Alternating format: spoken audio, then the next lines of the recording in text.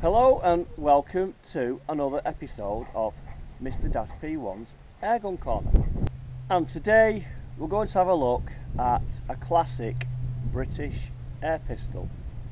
It was made in the 1970s through to the 80s and it is available in 177 and 22 caliber.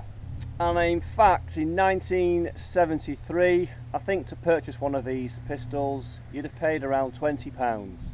It was also quite a high-powered air pistol, and if kept in good condition, well serviced, well tuned, it could be near the legal limit of 6 foot-pound. And the pistol is the BSA Scorpion. I think this one is a Mark II. So let's go and have a look at it.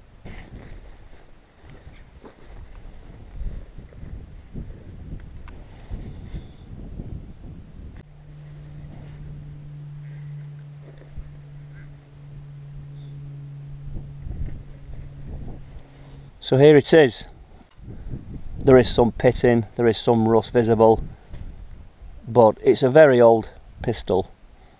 It's been lurking in a corner for quite a long time, and to be honest, it's probably been a little bit neglected. It is well used. It would need a real good bit of fettling. It needs some bluing again. Quite a lot of pitting and rust on there. I'm thinking this one's a Mark II. I think it's the Mark II because of the scope rails there. It says on here, BSA Guns Limited, England, and it says .22 cal there. BSA Scorpion. Comes with open sights, and I'm led to believe that these are very similar to what you might find on the BSA Meteor. Brake barrel. There should be a cocking aid, like a sleeve you can put over there. I've not got that because it can be quite tough to cock with a short barrel. And other features, nice safety switch there, a very adjustable trigger. You can make the action down there quite light. Nice ergonomic grip, some nice checkering on there going on. Like I mentioned earlier on, in its day it was quite a high powered pistol. It'll put out about 400 feet per second in 2.2. It's quite heavy, it weighs in at just under £3, and the chamber and the barrel are also similar to the BSA Meteor. We've got some targets, got some Webley Mosquito 2.2 pellets. So let's have a look at her and see what she can do. I've brought a glove along today to help cocking. I don't want to get my hand blistered or marked. So the way I would break this would be, it's quite tough.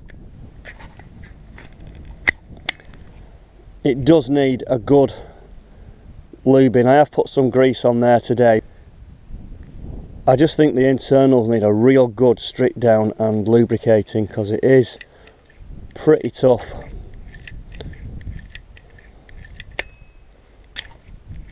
Anyway, now it's cocked.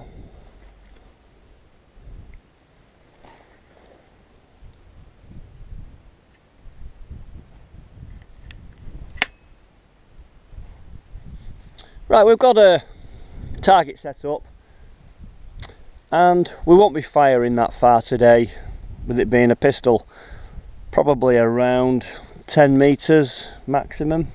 Just give you an idea, I'll be firing from here to the target there. Show you how to cock it. That's the breech done, and then quite tough I think that. It does need that extra sleeve here, more leverage. Put the pellet in.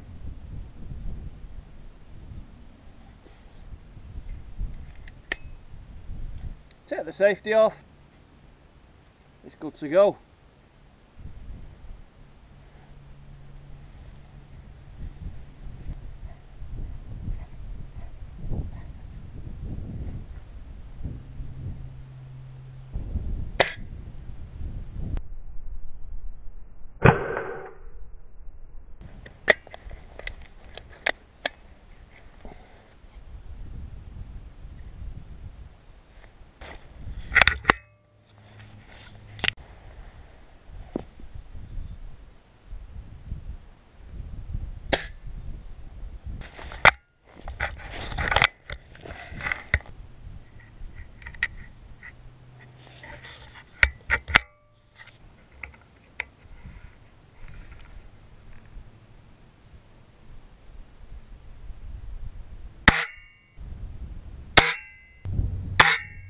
actually. Safety first.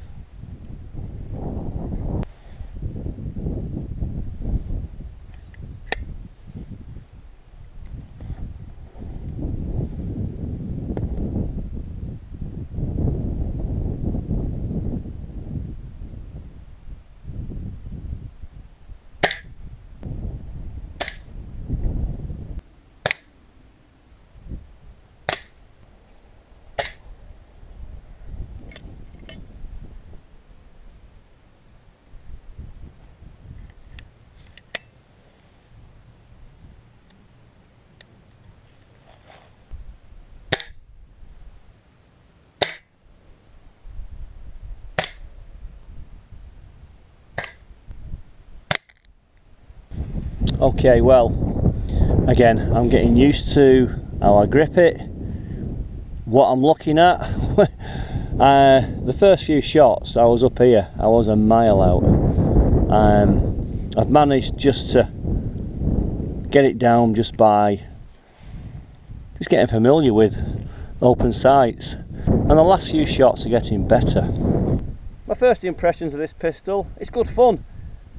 I'm used to a scope, and open sights just takes a bit of time getting used to it again.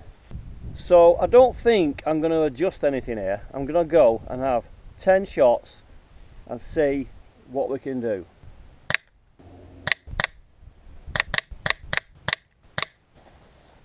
There's some good grouping going on there.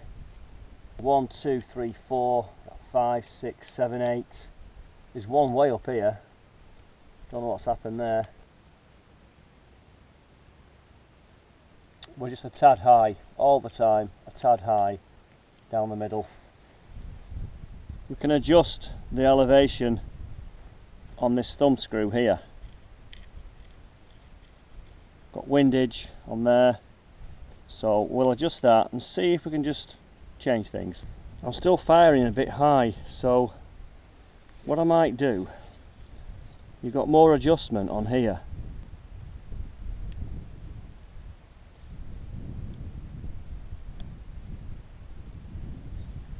And by the looks of it, you can have a small V or a notch. I think we'll try with the notch.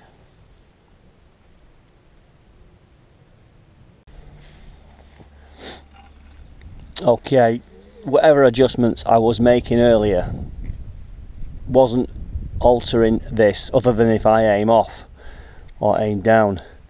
I have tried it with a notch now rather than the little V.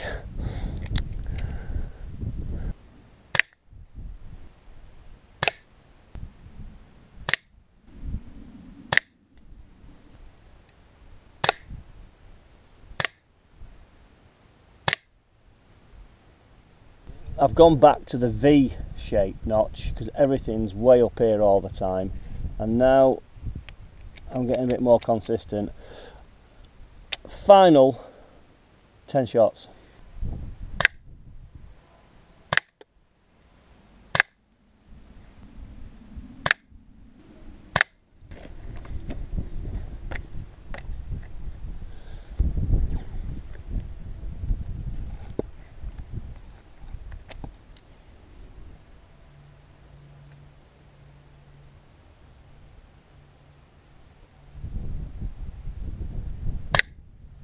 Not having much luck here. I need to improve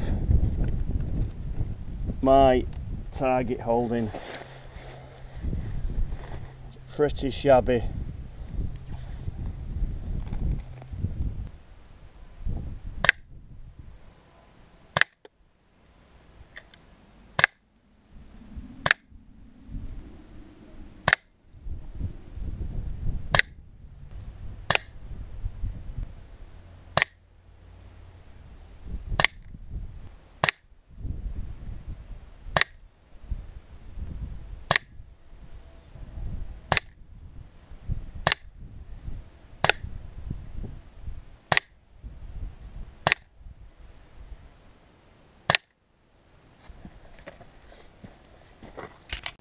I've had a few issues with the trigger mechanism not quite being 100%. I've been looking down the barrel there, and parts of the seal now it's perishing. But this is a classic British sprung 2.2 air pistol. It really needs a good service. It's clanging, it's difficult to cock, the linkages need lubricating and greasing. I'm struggling to set the sights, although it has got a bit better in general, the grouping there. So that's my review of the BSA Scorpion Mark II. It's probably between 30 and 35 years of age, not quite sure. But there you go, that is it. And if you like these videos, let me know, and I will make some more, and we'll try and find if there's any more air guns lurking in corners.